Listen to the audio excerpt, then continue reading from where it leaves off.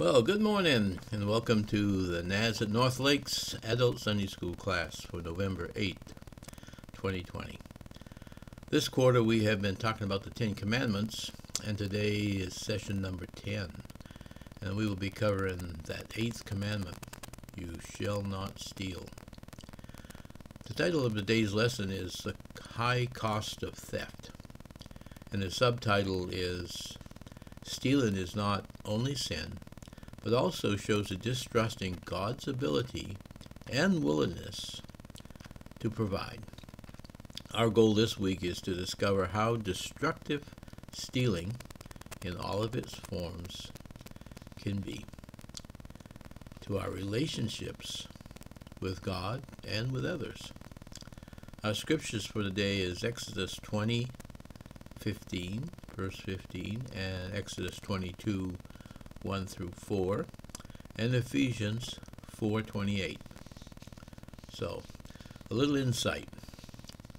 Restitution is a principle and practice of life in the spirit of God's Word, required of all God followers. It is the glue, the medicine, that mends and heals fractures between members of Christ's body. The Old Testament law had much to say about this practice, and Jesus does not let Christians off the hook. So what is restitution, and why is it such an important practice in the church? Making restitution is an act of restoration. It may be restoring the others. Let me start again here. It may be restoring to others something I was responsible for losing. It may be the act of asking forgiveness for speaking or doing something that hurt another, or gave a false impression of their reputation or character in the community. The joy that comes from restitution, however, is missed by many because of pride that resides in their heart. Most of us have heard the Hebrew word shalom. It is based on 3 Hebrew root letters, and one of those is actually in our letters is SH and L and M, and it means peace, well-being, or wholeness. Shalom is used in present-day Israel as a greeting. So when you greet somebody with shalom, you are saying, may all be well or whole or complete with you. So in the Old Testament, the word that is translated restitution is from a Hebrew word based on the same 3 root letters. And it literally means to make whole or to make complete. Restitution is restoring the wholeness of possessions or relationships to someone whom I have caused a loss or a break. Restitution is not an option. In Exodus 22, you will find many requirements of the law listed, and it includes a partial list of possible losses that one person may cause another to experience, and how those losses are to be restored. In each case, the one who has caused the loss is to restore the original loss plus a certain amount in kind of money or money as interest. John Wesley was a strong voice against the abuse and neglect of prisoners. He raised funds to ensure they had adequate clothing and blankets, and he encouraged preachers under his teaching to visit those in prison. Wesley himself spent time visiting jails. Over a period of 9 months, he preached 67 times in various jails. Wesley affirmed kingdom-oriented justice that sought restoration and restitution over punishment and retribution. We get a lot of retros here, right? Okay. Connecting to experience. In the classic literature, Les Miserables, hunger drives a man, Jean Valjean, to steal bread.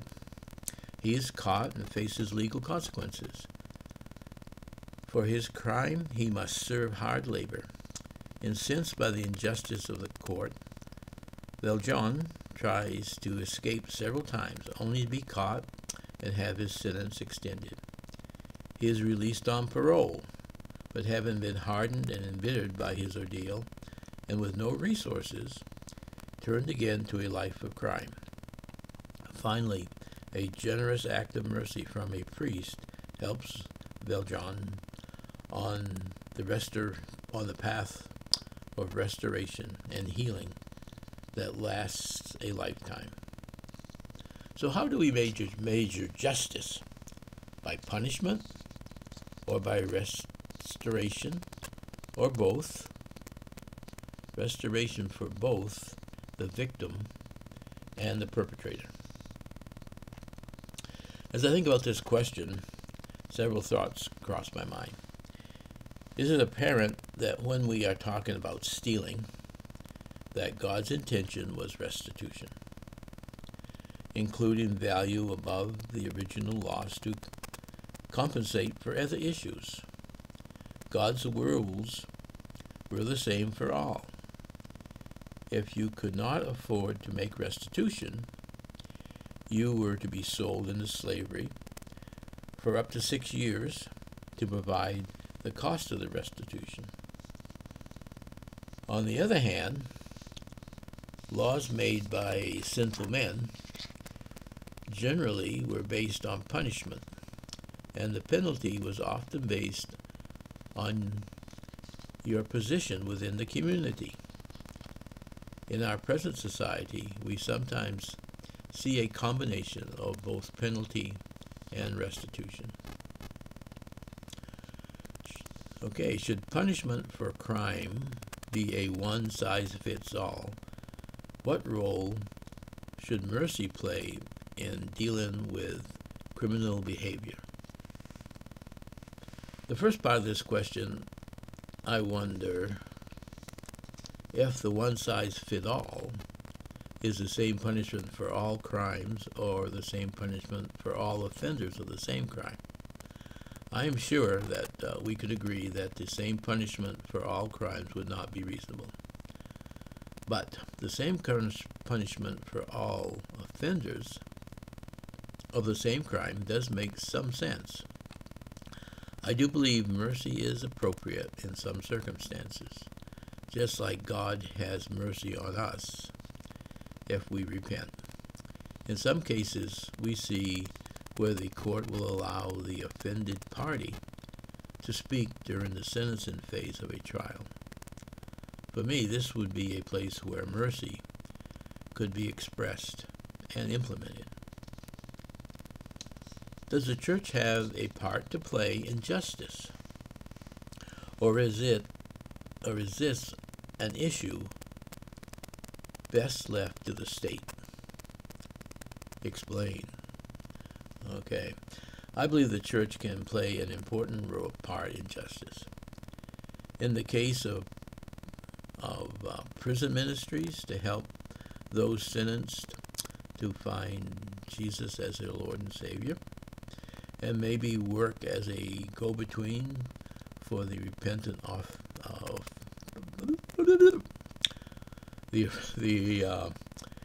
repentant offender and the victim. Church members can be involved in the election of judges and the passing of laws. Churches can also minister to victims and comfort them and help them to reach a place where they can forgive. Remember, we will be forgiven as we forgive. Now a transition thing here. In today's text, The people of God are called to live lives of integrity and practice kingdom of God justice. We too are invited to reject self-serving lifestyles and seek the good of others. Okay, our first scripture, Exodus 20:15. You shall not steal. Now, God invited people to be a holy people, whose entire lives are marked by love for God and love for others. That was God's intent. This calling extends to even how they relate to personal property. Without meaning to, we sometimes consider our stuff as unrelated to our relationship to God and others. What does the inclusion of this command communicate about the role of stuff in our holy living? Okay, sometimes, the questions that are included in this lesson leave me scratching my head, trying to understand what point they are trying to make. I think that sometimes stuff might become almost like an idol to us. I must admit, I do have a lot of stuff. I have a shop filled full of tools for woodworking and other projects. I have tried to maintain the position that the stuff I have all belongs to God, and I have made them available to people when they need them. I think some of my tools looked like orphans as they were adopted into a new family.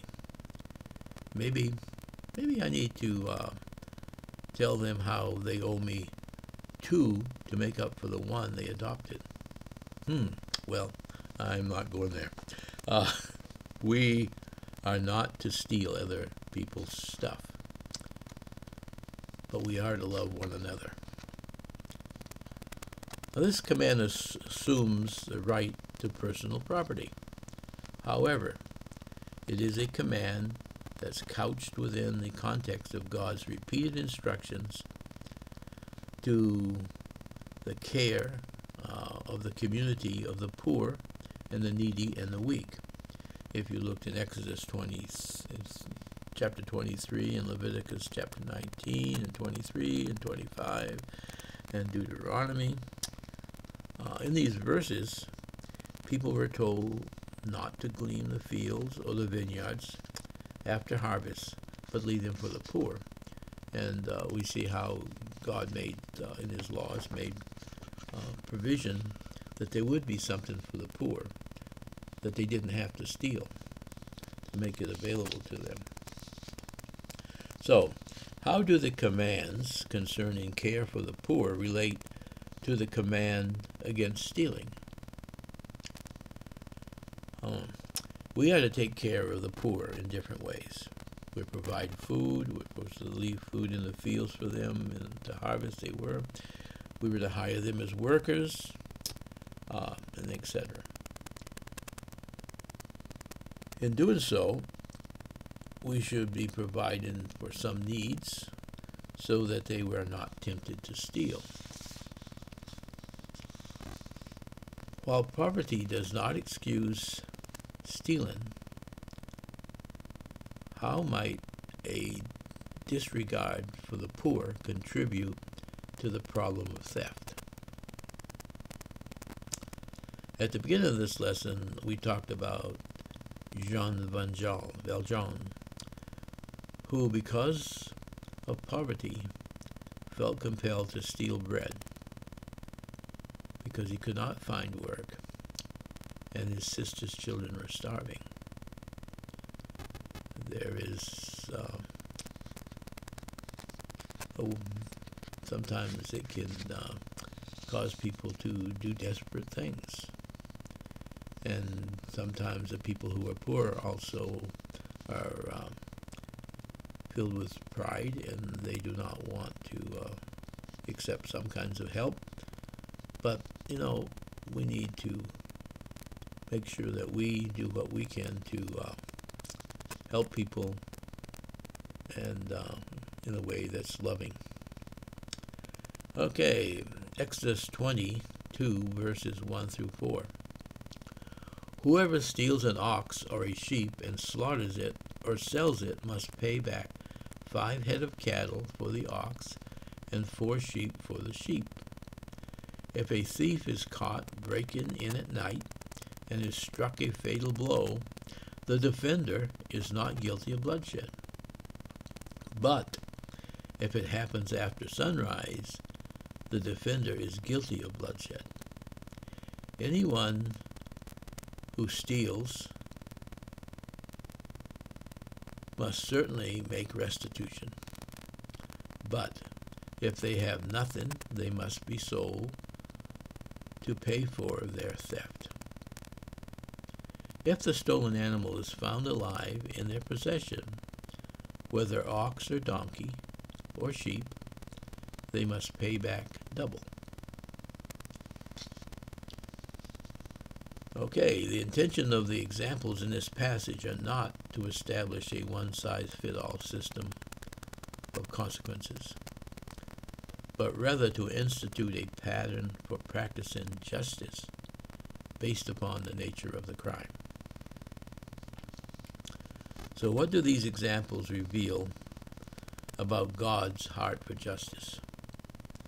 To me, it seems that God's heart for justice includes justice that is related to the crime and seeks to make the victim whole and provide a way for the offender to be restored through making restitution. Sometimes the cost of the restitution will require getting a job or being sold as a slave. To make restitution possible, God does call for justice that restores. What is the difference between retribution and justice? That's retribution. I have a hard time pronouncing some of these words, maybe, I don't know. Retribution is punishment inflicted on someone as vengeance for a wrong or criminal act, while justice is restoration to make the victim whole.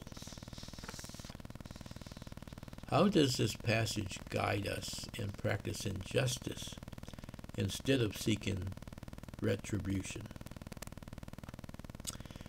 Here we are told if a thief is caught breaking in at night and is struck a fatal blow, the defender is not guilty of bloodshed.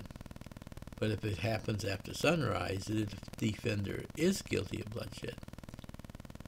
So if you can identify the thief, you should seek restoration and not retribution. And when we are told anyone who steals, excuse me, I'm going to take a little sip of water here.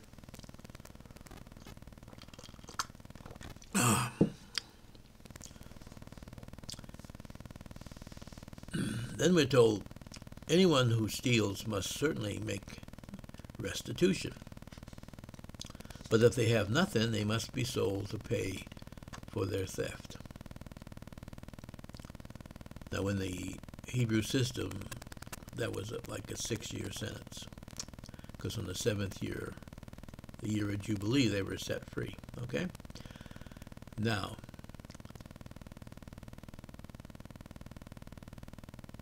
God takes restoration seriously, and lack of funds is not an excuse. In that other scripture, we find that if an Israelite buys another Israelite, they are not to treat them as slaves, but as a laborer. So, among the people of God, restoration for all parties took precedence over punishment for the sake of punishment. Does our society exemplify this value? Why or why not? Unfortunately, it would seem that our society is not a good example of this, because we see judges deciding what jail sentences is appropriate. We see them giving consideration to the social status of the offender as well as the facts of the crime. It would appear that punishment is a goal more than restoration. Does the church embody this kingdom value? What might that look like practically? I would like to say that the church is always concerned in the restoration of a sinner to a relationship with God. However,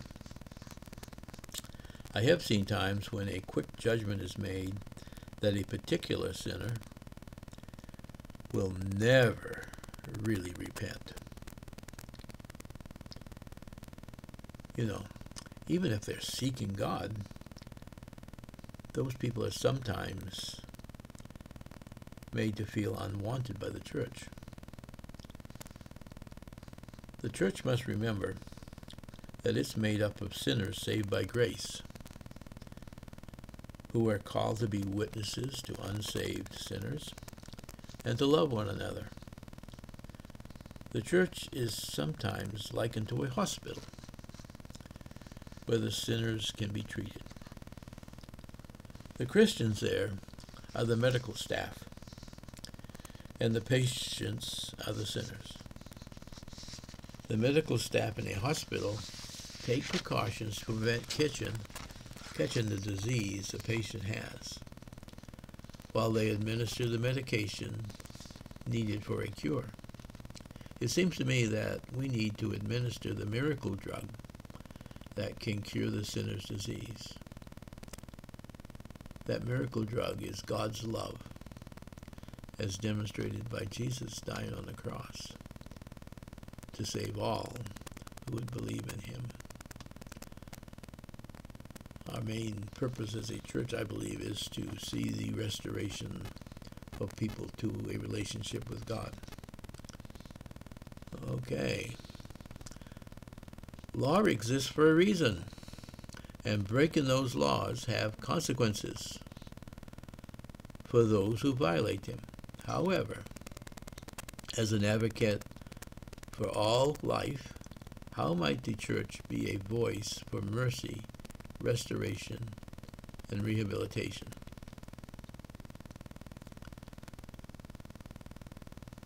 Some individuals and churches are called by God into a prison ministry, and some are called to minister to those caught up in substance abuse. When someone is paid the consequences for breaking a law, the church can reach out and help them to be restored to society, as well as, more importantly, being restored to a relationship with God. When someone is a victim of crime, the church can reach out in comfort and help them to be restored as well, so that they can forgive and move on trusting in God's love and faithfulness. Okay, our next and final verse is Ephesians 4:28. That says, "Anyone who has been stealing must steal no longer, but must work, doing something useful with their own hands, that they may have something to share with those in need." As followers of Jesus seeking to embody the kingdom of God on earth, Paul instructed his readers to abandon their old ways of life, which was marked by theft, selfishness, and looking out for number one. What practices and habits persist in our lives as remnants of a life lived in service to self? It seems to me that our society In our society, there is the idea that we should take care of number one because no one else is going to look out for you. Because of this, we may take advantage of situations or cheat a little here and there because it does not really hurt anyone. During the recent riots, I listened to rioters that had broken into and looted businesses say it was okay because the business had insurance, so they really did not lose anything.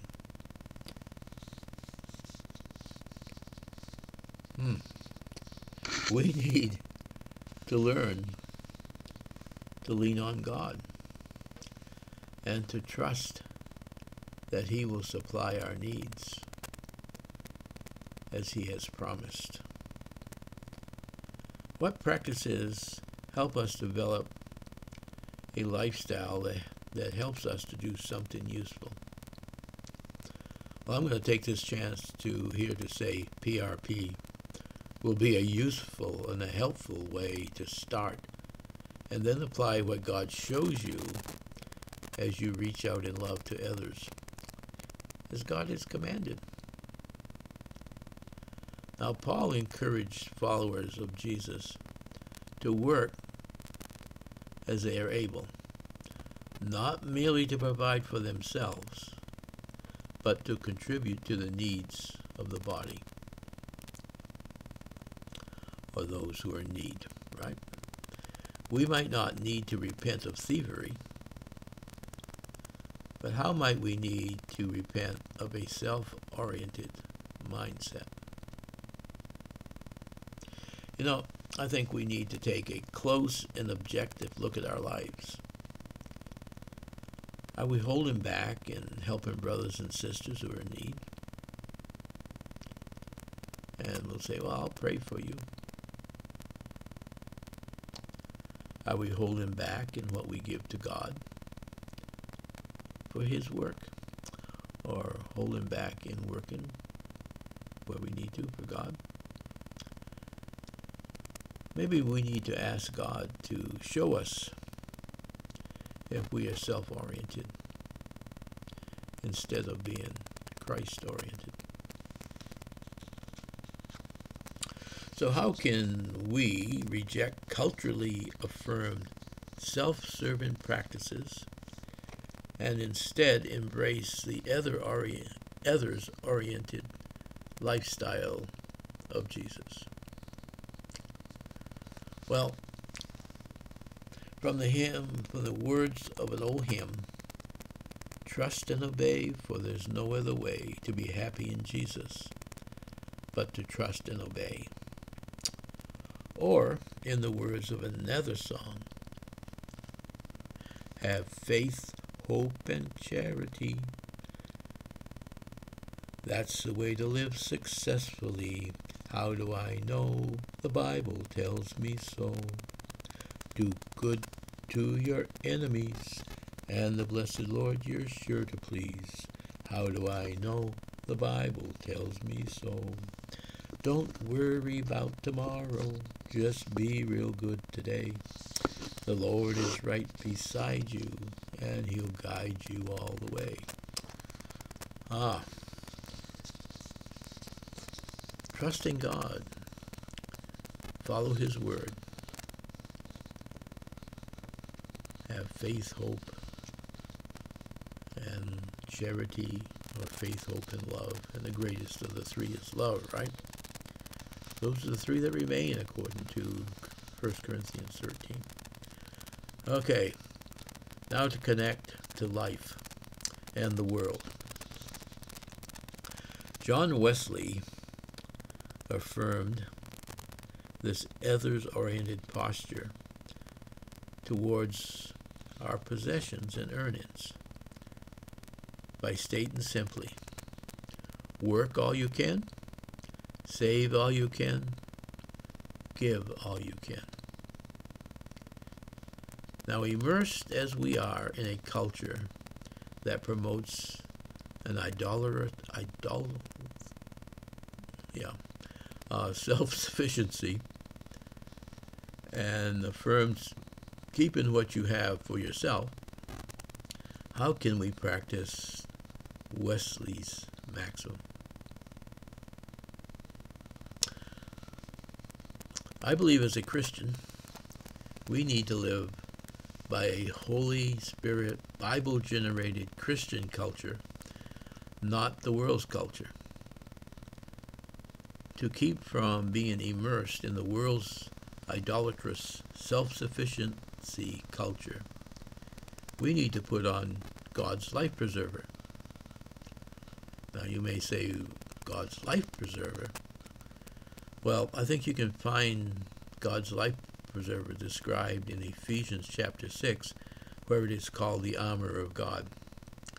When you have it on, you can walk on and stay above the murky water that is the world's culture. We need to be in a Christian culture. How can we encourage one another to eject self-seeking behavior and spur one another on towards an other-oriented lifestyle? For me, the best way to spur someone on here is to be an example. We need to live a life that is not self-seeking. We need to demonstrate God's love that was freely given to you, or to us, by freely giving it others that love and that care. God saved us by grace. We did nothing to deserve it, and we need to pass that on to others. Okay, stealing does not necessarily require breaking into someone's home and taking their possessions. How do subtle, dishonest practices sometimes work their way into our lives? You know, I think we forget to praise God and to read God's Word and to pray all kinds of prayers every day. We let the cares of the world make us look away from the teachings and guidance of the Holy Spirit.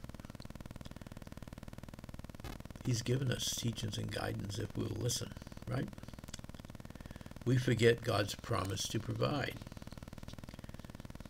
which He will, even when we cannot see how, God will still provide for us.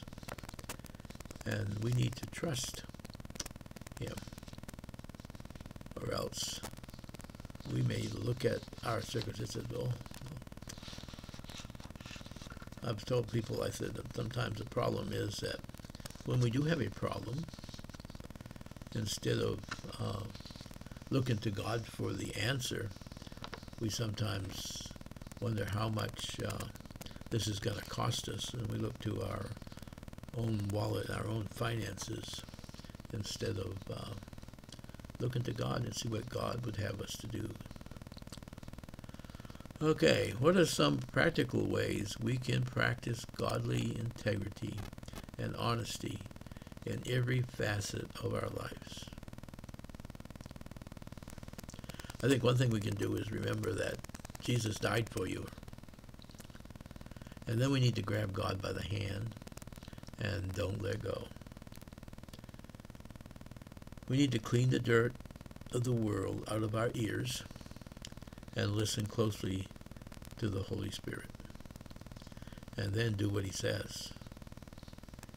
Remember, Jesus said, "If you love me, you will keep my commands." Well, that's it for the Sunday school lesson this morning. So don't go out and steal, and make sure that if you have done anything to affect somebody's reputation or something, restitution is appropriate there as well.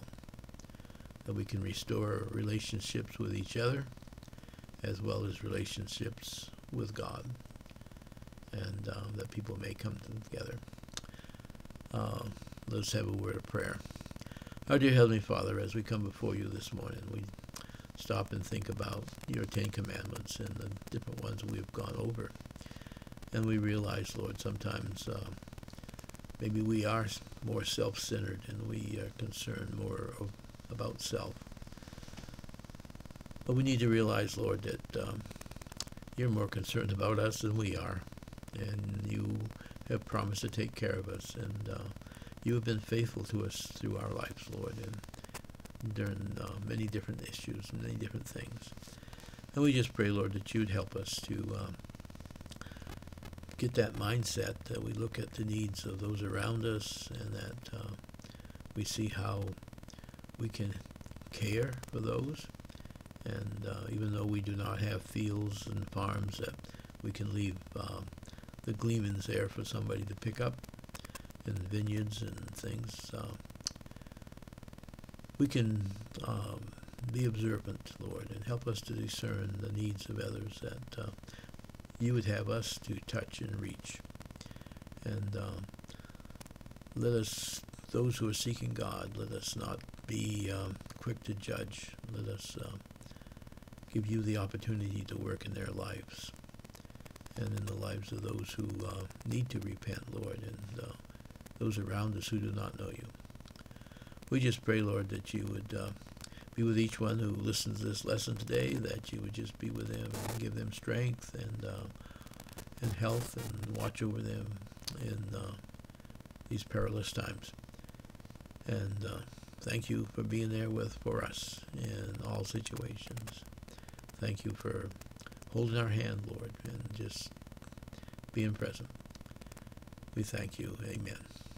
Well, okay, I hope you have a great day after you listen to this, or they had one before. And we just pray, Lord, that you'd be with them. And I want you to know that God loves you, and so do I. Have a great day. Goodbye.